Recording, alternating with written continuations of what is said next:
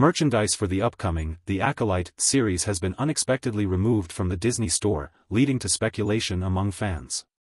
This decision comes amid anticipation for the show, which explores the darker side of the Star Wars universe. The removal of items may indicate changes in marketing strategy or other behind-the-scenes adjustments. Fans are curious about the reasons behind the move and how it might affect the series' release and promotional plans. The situation has sparked discussions about the future of The Acolyte and its place in the Star Wars franchise.